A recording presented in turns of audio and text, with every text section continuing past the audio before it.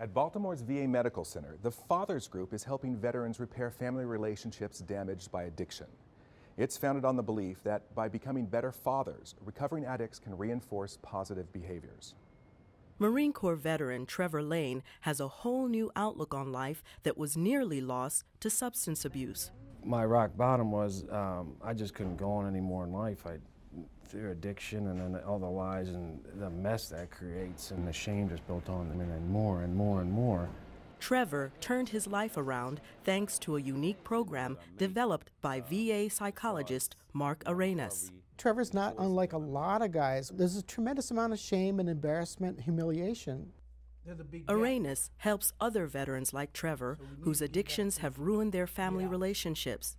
He encourages them to break their cycle of negative behavior through a unique form of group therapy he calls the Fathers Group. Does anybody in the group have something that happened to them or with their kids or something they're thinking about fatherhood that they want to lead off with? With the exception of Dr. Arenas, all of these men are fathers or grandfathers who have struggled to overcome substance abuse. When I first got here, one of my biggest struggles is whether or not I should tell my daughter about me using drugs. The Fathers Group is a place that you can come and actually tell the truth about your struggles. And this is the place where we can actually get some honest, genuine help from some other fathers who have had similar experiences. You should be commended for telling her that and letting her know that, which also open up her eyes and her feelings for you to bond with you. Dr. Arenas kind of lets us take the group over, the older guys, and he's just to make sure to keep order. There are a lot of commonalities between recovery and fatherhood we've discovered. One of the keystones of recovery is a kind of a consistency and a reliability. What's been the biggest challenge for you upon returning? In the group, he establishes the tempo and the order, and then he allows the guys that have been there for a while to really reach out and tell their stories. It's not like the same world. It's just like two different worlds when I got back. The Fathers Group honors the ideal of fatherhood, but also recognizes the difficult daily realities of being a dad. Yeah, we tell them you don't have to be perfect, but you got to be there. We're all going to make mistakes, everybody. The trick is, where did I go wrong? And then how can I make that better and learn from it and help my child learn from it? Joseph Jones, a recovered addict himself, has become a national expert on fatherhood, even serving on an advisory panel on the subject for the Obama administration. One of the things that is really exciting about coming here to the Fathers Program is to see Dr. Mark Arenas working with guys who have served their country well, who have their own set of demons, but they're willing to come forward and work through a process to become not only healthy individuals, but good dads, and to begin to think about what the prospects can be for their families when they make that transition to a better life.